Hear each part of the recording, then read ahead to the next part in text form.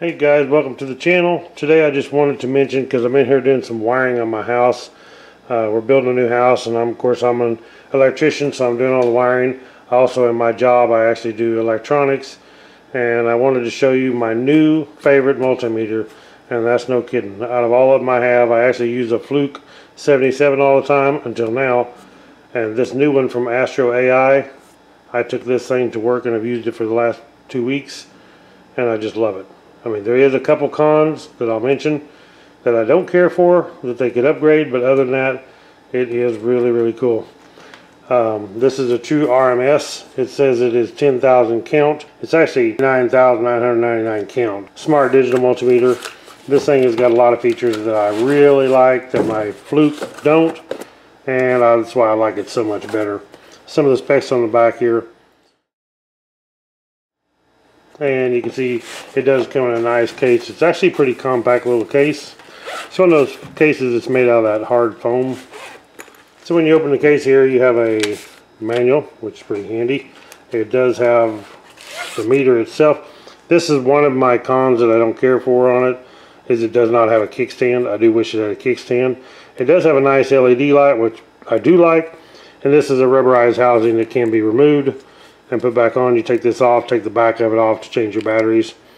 But if it just had a kickstand, that would be a real plus. Inside here we have our test leads, and then we also have our temperature test lead. And there is the extra 3 batteries it comes with inside the case there. So test leads are actually pretty simple, just like any of them. Easy to use. They do have these rubberized tips that can be removed. If you're working in some electronics where you got to reach down in, you don't want to be shorting it out, the side of these, you can put these on, and then you just have the contact tip to worry about. Otherwise, normally I leave that off at all times because I test from the side a lot. But if you don't need it, you can put these back on, the right one, and test it that way. And then of course on this end, it has the plugs that go into the meter itself, which has little caps in there that you don't need after you take them out and plug them into your meter. The cool part about this is when you turn this thing on, power button's on top. So we hold the power button down, comes on. Check out this display. Now, is that a display or what? This thing is really cool. Big bright display. You can really see what you're doing. And when you turn it on, it's automatically on auto. And that's why you can see this meter here that shows this little gauge. It's going through voltage test, ohms test, and continuity test. You can actually manually change them functions to whatever you want. So if you select manual, push this and you can go through the different modes. When we go to continuity, we can go to diode, we can go to capacitor check, millivolts, hertz. That's our temperature check. It has Celsius and Fahrenheit. It also has this test here, this NCV, where we can test voltage on a receptacle without a probe. And what I have right here, there's a receptacle right here, so I can actually go ahead and show you. You can see it's on. Hopefully you can see that, but it has an L on it. That's low voltage with the L. So it beeps like that. When it's on high like that, that's showing that you have high voltage. When it's on low, you're probably not close enough to the post, and it shows a L for low. Okay, it also has a feature to where you can actually connect the probe into it and test to see which one of the terminals on your receptacle is live. So if we push this select button, it tells you which probe to plug in right here. So we'll plug that one in. And now what we can do is test on our receptacle and see which one is live. This is real handy in case you are testing a house that maybe you didn't wire, but you want to make sure they wired it correctly. So normally on a receptacle, the right side, the little short post, is going to be your common, and your neutral is going to be on the left. So if we test this side here, doesn't show anything. We test this side here, and you can see it shows L. We have voltage. So that's how you can test. You can test, see which one's live and which one is not. Sometimes you'll check them and you may have this side live. Well, that's wired incorrectly, if that's true. And that's a good tester for. Okay, on here we also have milliamps, and it tells you which leads to plug in. The lights flash indicating which ones you need to plug in. We push it to amps. It also tells you these two is what you want to plug in. And then when we go back here, it's telling us, because we're on auto again, so it's telling us which ones to plug in while we're on auto, which is these two here. Okay, so now we have our leads plugged in and we're on auto, so it should tell us the difference between whether we're testing AC or DC. Automatically, we don't have to set it on AC or DC. We can just test it and it should work. So what we're going to do is test its extension cord here. See what it says. And it's working, showing we're 116, 117 volts. AC, true RMS. And it shows that we are at 60 hertz, which is correct.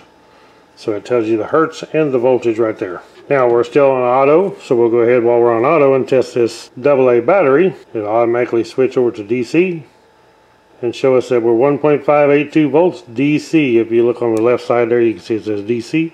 And as I said, you can take it off of that if you want to do it manual. When you first do it, you'll be on DC, and you push select, you're on AC. Now if we go to push the manual button again, we'll go to ohms. We can test resistance. And if we push it one more time, we can do continuity tests, which touch our leads together. And you can see it shows continuity, and it's beeping. Okay, so I've set up this little breadboard to do a little testing, just to test the meter. I've used it all week, and this thing is really, really accurate, so no problem with that. But I want to just show you a few things. I've got some resistors, some LEDs, some capacitors, and a diode. And we're going to do a little testing here and see what it does. The first thing we have it on is ohms, and we're going to check these resistors across here. So the first one I have set up is a 1K. I'm going to test it across here, and it shows these are plus or minus 5% resistors, and it shows 0.994, which is pretty darn good. So here is our 2.2K, which is 2.167. That's really good. Our next one is a 3.6 ohm, this big one here. Make contact here. So 3.6, 3.5, that's pretty good. Our next one here is a 360 ohm. And there you can see how close that is. And now that's the resistor, not the meter. The meter is actually accurate. Resistors are plus or minus 5%, as I said. Our next one here is a 120 ohm resistor. And you can see it's reading 118, and that's pretty accurate about what these resistors read. And the next thing we'll do is we'll put this on diode check. So we want to move our meter to where it shows the diode symbol. And we'll check this diode. And that's pretty close. 0.56, that's usually what this reads. This is a 4007 diode, and that's about what they always read. So it'll beep on the diode too. And then it shows you 0.559, 0.56. That's pretty close. Next thing we have here is a couple LEDs. While we're on the diode check, is how we check the LEDs. So we'll test them. And here we have an amber LED, which is good. We can test the red LED. Shows good. Next thing we have here is some capacitors of different styles. So we want to take our meter, we push the button, and I set it on capacitance. So we can take and check these. I need to switch my leads around here. This is the negative side with the stripe, positive side over here. So we test the capacitance here. You got to hold it on for a little bit, let it get a good reading, and it'll come up and show it. So it shows 451.7, and that is a 470 microfarad capacitor. So that is really accurate. The next one is a 1000 microfarad capacitor.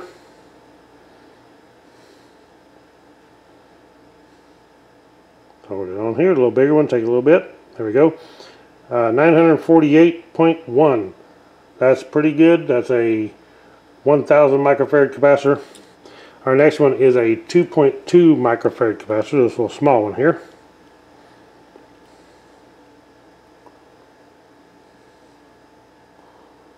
And it reads 2.218. Our next one here is a 1 microfarad capacitor. We'll test it right here. And it's a 1.073. So that's actually, all these are actually accurate. And like I said, I've used this thing for about 2 weeks. I took it to work, used it so I could actually know how to operate it and see how accurate it was. And I absolutely love this thing. This is the best multimeter I've had so far. I did mention a couple complaints that I had. One of them is it don't have a kickstand. I wish it did have a kickstand, but I can live without the kickstand. That's okay.